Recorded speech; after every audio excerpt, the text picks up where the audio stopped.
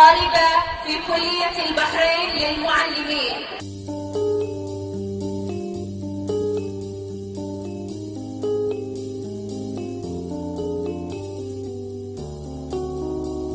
أنا آيات. أنا سعدة. كيف الحال سيدة سعدة؟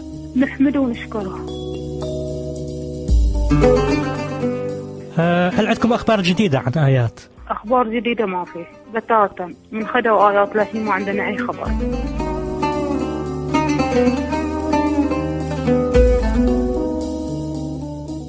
ومشاركتي عبارة عن قصيدة لخليفة.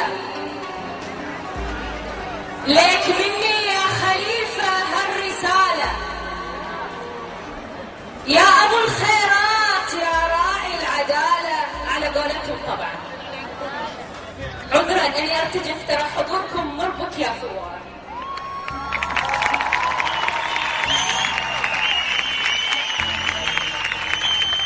لك مني يا خليفة هالرسالة، يا أبو الخيرات يا راعي العدالة، يا كبير القام يا صاحب جلالة. مني أعطيك العذر، مني أعطيك العذر. تذبحوا بس كم نفر، ولا ترى احنا نقول يمكن ما ذبحهم بالعمالة، ولا وش تقولون؟ هل حاولتم راجعتم الدوائر الأمنية، الدوائر الرسمية لمعرفة مصيرها؟ ليلة ما خدوها قالوا لنا باكر تعالوا الحورة، مركز الحورة. رحنا قالوا ما عندنا، رحنا مركز النعيم قالوا ما عندنا، قالوا روحوا مركزكم مال هذه منطقتكم، منطقتنا مركزنا في مدينة حمد. رحنا بعد قالوا ما عندنا، هي يمكن في التحقيقات. اتصلنا التحقيقات قالوا ما عندنا، خلوا المركز مالكم يبحث عنها.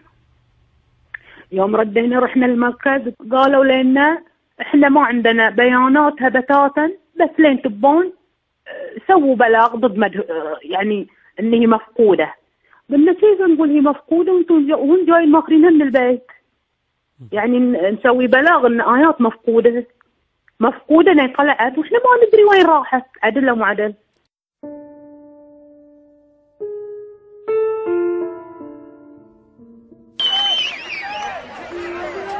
خاف ربك، خاف ربك يا ولد الحلال، مو متأكدين بعد انه هو الحلال. خاف ربك حتى لو جاهل، يبي يسترزق وش يسوي؟ حتى لو جاهل يدور له. سوت القصيدة آيات. أي نعم. صادها تهديدات في الفيسبوك، تلفونات، كلام غير لائق، حتى من خارج البحرين جاتها تلفونات غير لائقة، يعني كلام بذيء ما ينقال. وفي الفيسبوك صفحات اللي مخلينها لآيات تهديدات، كل شيء يعني. فهي من صار لها الموضوع بلغت حقوق الإنسان كذي، وعطتهم بعض من التلفونات وعطتهم بعض الكلام اللي صار. ورحنا مركز الشرطة بلغنا، يعني قلنا لهم من آيات هي يعني نفسها راحت بلغت. حتى مركز الشرطة نفسه استهزأ بآيات، بنات قاعدوا يتهزون بآيات، وكل وحدة تتصل للفانية وتقول لحظة الحين بقول ليش ويش صار، يعني حصل هاي آيات اللي يقولون بهاي وشفناها جاية تبلغ. فبعدين ليلة قبل لا يعتقلونها ليلة الثلاثة، يعني جو لين احنا قبل لا يصير هذا احنا طلعناها من البيت قبل بأسبوعين، يعني خفنا يعني وطلعناها من البيت. فجو ليلة الثلاثة كسروا البيبان ودخلوا علينا واحنا نايمين، وقالوا لنا وين آيات؟ قلنا لهم آيات ما ندريها، من يوم يطبون على الدوار ما ندري بآيات. قال لازم تعلمونا وين آيات، قلنا ما ندري بها. بعدين قال راحت الدوار تتمتع. قال الرجال يقول تتمتع يعني يقصد تتزوج متعة. ايوه نعم. راحت الدوار تتمتع. هالرجال مو شرطي، عليه ثياب عاديين ولابس مقنع. ليلة الأربعاء 12/10 بعد نفس الطريقة. عاد ليلة الثانية اللي جو ناس أكثر وأكثر، يعني يطوفون 15 نعم. داخل البيت فقط. طبعا حوالي البيت كله سيارير وشرطات داير مدار البيت. سيارات ولا 10 سيايير، أجياب، باصات، سيايير شخصية، كلهم جايين. طبعا دخلوا ناس لنا أني وأبوها في الحجرة، ناس راحوا فوق إلى أولادي نزلوهم بالمسدسات وأياديهم مرفعة فوق، وقالوا لنا الحين شوفوا أعطيكم خلال 15 دقيقة إلين ما بروح أشرب زقارة، إلين ما تطلعون آيات، أنا جايني أمر من فوق الحين أكسر البيت على راسكم وقتلكم كاملين. يا حسبتوني على أرض وعلى بحرين العالم، بحرينكم هذه، بحرين وبحرينكم كلكم ما بحرين الخليفة.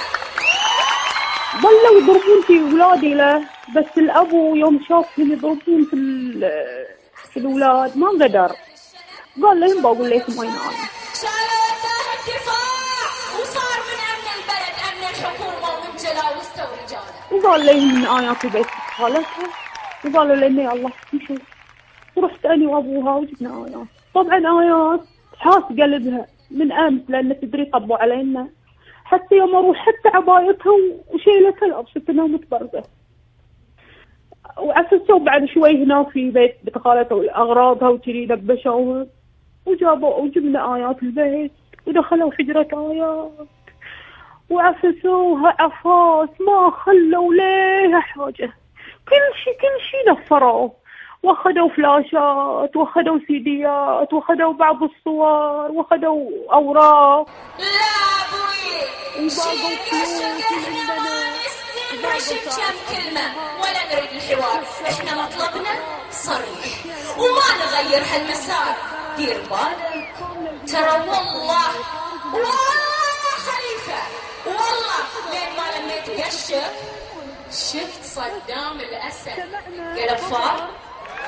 بس احنا اناشد العالم اني ابدا آيات بنتي جاهله بعد، هي تو عمرها 20 سنه صغيره، هي وش ارتكبت من جريمه؟ الحين حتى الكلام جريمه. هي شو عملت؟ هي سوت قصيده. وبعد فوت الفوت يا حج الخليفة والله ما يفيد الحوار، ما ندري حج بعد لولا. وشكرا.